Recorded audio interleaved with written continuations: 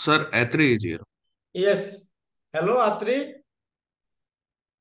Hello, sir. Good morning. Good morning. So, how are you? I'm fine, sir. How are you? I am very fine. Okay. So, where are you speaking from? Sir, I'm currently in Kolkata. You are in Kolkata now. Okay. So, I'll give you 2 minutes time. You please introduce yourself, telling your MSc dissertation, other subjects you like, then what are you doing now, your hobby, all these things, please tell. Okay, sir. Good morning, sir. I am Aettree. I am from Kolkata, West Bengal. Sir, I'm audible, right? Yes, yes. Okay. Sir, I'm from Kolkata, West Bengal. I have done my BSc from Jogamaaya Devi College under University of Calcutta. And then I did my MSc from IIT Bhubaneswar last year. Currently, I'm preparing for different competitive exams. And this is the second time I'm giving interview here in GSI. I did Okay. my yes, sir. I did my master's thesis on coal geology mainly, and I also did my field work in Maithon area, Ramtek, and also in and around Khurda area, which is around my MSc campus. And my hobbies include singing and also like to read and sketch. Okay, very good. Yes. Today you are very precise. Okay? Yes. You should be. You should be. Because that day also I gave you input. So you should be very precise. That's all. That will improve your personality as well as your presentation, before the audience. Very nice. Okay. So let us go to your MSc dissertation was in coal, isn't it? Yes, sir. Yeah, okay. Okay, so we have asked you those questions, that is okay, we might be knowing, but let us go a little beyond it, yeah? Yes. So there are several rift valleys in India. Yes, sir. Some of them are coal bearing, some of them are hydrocarbon bearing. Yes, Can sir. you name just rift valleys and which are famous for what? Yes, sir. Sir, one rift, for example, the Godavari rift, that is famous for its coal bearing. Then we have Mahanadi and Ib Valley coal fields. They are also rift valleys. They also have coals. Then we have Damodar, that is also a coal rift valley. And apart from that, sir, that's all I can remember. Go to west side. Yes. Oh, sir. Yes, sir. Thank you, sir. Yes. Sir, the Cambay rift is there. So there is petroleum and in the western side, these are mainly petroleum sites, basically. Barmer rift. Barmer. Yes, Kutch sir. rift. Kutch rift. Yes. Yes. So those are petroleum bearing or Petroleum. hydrocarbon bearing, and these rift valleys are mostly coal bearing. Yes. So why this distinction? Sir, actually, sir, I think it depends on the time when these rifts basically formed. So the newer rifts, for example, the Cambay rifts, they are post-Deccan time. So then only the petroleum formed. And for example, if I take the Godavari or the Damodar rift, they formed in the Permo-Carboniferous time with when the Gondwana, the coals basically deposited. Yeah, one was a continental rift. Yes, sir. When it was a supercontinent, this rifting took place. Yes. So fresh water or the alluvial deposits, swamp water deposits, they produced coal. Yes. And the western side, that time India was separated. So marines transgressed into those rift valleys. Yes, sir. So you got this hydrocarbon. Okay? Yes. Very good, very good. Now, so let us see, you have been taught structural geology, isn't it? Yes, sir. Okay. Yes. Okay. So how to differentiate between a fault and a shear zone?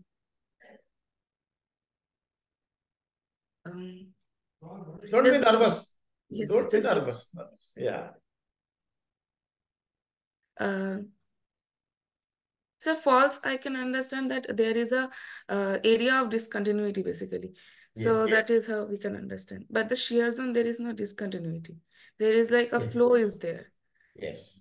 One is a brittle structure, another is a ductile structure. Ductile structure, yes. In ductile structure, there won't be any discontinuity. Yes, sir. Continuity will be there. But in a brittle structure, there will be discontinuity. Yes, sir. Okay. Now, the shear zones are marked by certain types of rock. Yes. And faults are also marked by certain types of rock. Yes, sir. So, can you remember, can you recall what are the rocks present in a shear zone and a fault? Yes, sir. Sir, in the fault, we can see cataclysite and then gouge type rocks. But in shear zones, we can make it, which is at a much higher depth, so we can see myelonites is there. Okay. Yes, sir. Cirrhotrachlite is in fault. Oh, yes, sir. Cirrhotrachlite is in fault. But in here, myelonites are there. Yes, sir. Okay, good. So that means you remember the things. Okay. Sometimes shear zones are very good for mineralization, economic mineralization. Yes, sir. Can you just give an example of economic minerals present in a shear zone? Yes, sir. Yes. Sir, in the Singhum shear zone, for example, we have mineralization of copper, gold, and uranium. Okay, very good, very good. Can you name a uranium deposit name, place? Yes, sir. Sir, in the Singhum or like on whole India? Yeah, Singhum. Sir, Singhum, there is. Just give me a moment. Yes. So there was near Ranchi, there was a place. I don't exactly remember the place. So in the Singhum district there was, and um, so that's all. Jaduguda. Sir, Jaduguda. the Jaduguda, Turamdi, and then Yes. Bhati, these areas. Yes, yes. Yeah, some of the names also you should remember. Yes. Okay. Okay. So, these economic minerals, has certain affinity towards age also. Like Archean time mineralization, Proterozoic time mineralization, Yes. and Phanerozoic time mineralizations. They are distinct. They are different. Yes. Can you just tell me how they are different? What are the minerals during Archean? What are the minerals during Proterozoic? Can you just tell? Yes, sir. Sir, in Archean, if I try to explain with an example, like in Dharwad, we can find like gold mineralization, and also we can find algoma type BIF mineralization. Then in Proterozoic, we can find, for example, here copper we can find. Then also some in the Eastern Ghat we can find graphite mineralization, and also just give me a moment. Um, Copper, oh yes, copper, lead, manganese, then zinc, these base metals, and the Phanerozoic definitely coal deposits, and also petroleum, this type of deposits. Good, very good, very good. Like this, very specific answers to be given. Okay, okay. Now let us come to some of these petrological questions. Petrology, igneous petrology. How do you define the Biowan's reaction series? The balanced reaction series can be defined with the help of a discontinuous reaction and a continuous reaction. So in a discontinuous part, we can find like olivine, then pyroxenes, then amphibole, then we can find biotite, and then K-feldspar, muscovite, and quartz. And similarly, in the continuous reaction, there is a plagioclase that changes from calcium rich to sodium rich, and then it joins from K-feldspar to the rest. So this is the balanced reaction series. Okay. Very good. Now, what is eutectic crystallization? Yes, sir. Sir, eutectic crystallization is a binary type of crystallization where at a specific point, at a specific temperature, from the liquid, both type of N members of crystals basically form. So if I take for an example like diopside anorthite system, at the eutectic point, at the remaining liquid will form both diopside and anorthite simultaneously. So that is what is. Quartz and feldspar, what type of crystallization there? Quartz and feldspar. So quartz and feldspar also same. Eutect. Yes, Also eutect. Very good. Now, suppose I ask you how to distinguish a quartz and feldspar in the field and the microscope. yes, sir. Sir, let me tell you first the microscope. So in the microscope, quartz basically has no cleavage and it has a fractures. So from there I will understand. And feldspars usually show cleavages, like two sets of 90 degrees cleavage sometimes it show. And also in case of plagioclase feldspar, it will show lamellar twinning. And in the field, yes, sir. In the field, similarly, the quartz will show fractures, and it is usually whitish in color or colorless. It can be. And feldspars, it shows a little grayish color, and K feldspar shows a pinkish type of color if it is fresh. And sir, that also I will try to find cleavages if present, if I can see actually with the help of a hand lens. Good. So how to distinguish olivine and pyroxene in the field and hand specimen? Sorry, microscope. Yes, sir. Sir, olivine is a mineral which has very high very high relief, and also it shows fracture, and it does not show any type of cleavage. And pyroxene shows very distinct cleavage at 90 degrees. And in the hand specimen or field, olivines, both of them actually show darker color, and I will also try to find the cleavages in the pyroxene. Okay, okay, good. Sometimes, pyroxene and hornblende has similar characters. In which character they match and which character they differ? Pyroxene and hornblende. Yeah. Sir, in the hand specimen, they actually have showed the similar color. Both of them are dark, very dark. And sir, in the hand specimen, in the microscope, actually, we can very easily differentiate them, because hornblende, the first of all, show greenish type of color, and also it shows like 60 degrees, 120 degrees cleavage. And in case of pyroxene, it's completely 90 degrees. Good, good. So can you tell me something about the fossils of Himalaya? Yes, sir. Just give me a moment. Yes, yes.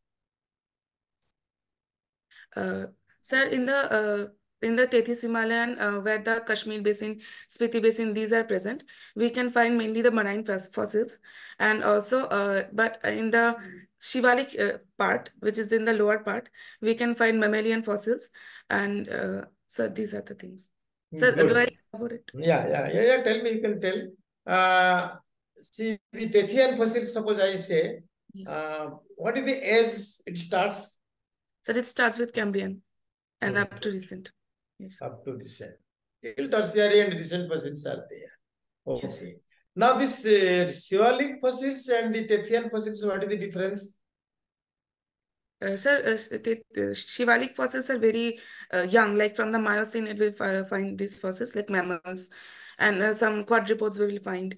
But in the Tethyan fossils, marine fossils are mainly there, like we will find brachiopods, gastropods, and also in the Cambrian, we can find trilobites, so this type. Okay. So, I will ask you one more question from Himalaya. There is a term called fleece, another called moles. Yes, sir. Can you distinguish them? What is the definition? Yes, sir. So the fleece sediments, they are formed like during the subduction, and they are marine and deep water kind of. And molasse formed after the formation of the which is the basically the shivaliks. They form after the subduction, and in the outer parts they are fresh water, and in much shallower. So these are the differences. Okay. So I will not take any interview from you now. You have 100% growth. Yes. Okay. Thank you, sir. Yeah. Maintain this. You maintain Yes. this, So if you little bit becomes, overflowing, if there is an error, suddenly you will collapse. Your Yes. confidence level will go down, Yes. Suppose I'm asking what is your name, you just tell your name, Yes. No, this side and that side, Because if there is an error, then he will point out. What is Yes. this you are talking? So if I'm asking about fleece, if I'm asking about moles, you just give the definition. Yes. That's all. Okay. Otherwise, your knowledge level, that day also I got an impression that you are quite good student.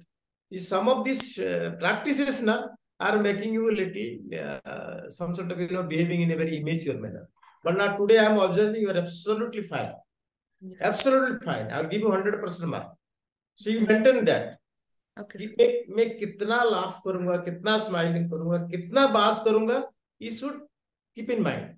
Okay, sir. If you keep in mind, आपको GSI मिल जाएगा तो फिर खुल के हंसते रहो, कोई nobody will stop. But in the interview board, you should only speak that much what is required. Okay? Yes. Okay, sir. Good. Very good. I'm very happy today with you. Okay, carry on. Best of luck. You want to ask something? No. ठीक है. Sir आप बोलिए कैसा गया, अच्छा है या नहीं? बस नहीं, बिल्कुल आपका, मैं इसलिए बोला ना, right from the beginning I am telling you, be precise. बिल्कुल प्रिसाइज करो. आपका जितना नॉलेज है ना, it will be totally reflected in your viva. थोड़ा सा आप इधर उधर बात करेंगे ना, बोले थोड़ा भरबोस है, थोड़ा सुपरफ्लस है, this impression should not come to the boards mind. Boards mind ये नहीं है ना, फिर आपको तो सब हो जाएंगे, कोई प्रॉब्लम नहीं होगा। थोड़ा सुपरफ्लस होने से क्या बोलेंगे, अरे ये कुछ ऐसा। So you don't do that, बिल्कुल टू दिस स्पेसिफिक। ये मेरा क्वेश्चन था, ये आंसर था। धीरे time low, you just said today you told sir I will take some time, take time. और कभी नर्वस नहीं होना। नर्वस होने के लिए आपको चांस नहीं मिलेगा। यस, आप सही बोल रहे तो नर्वस होने के लिए चांस नहीं मिलेगा। Okay, okay, career, best of luck, best of luck. Okay thank you बेटा, so much sir. Okay okay.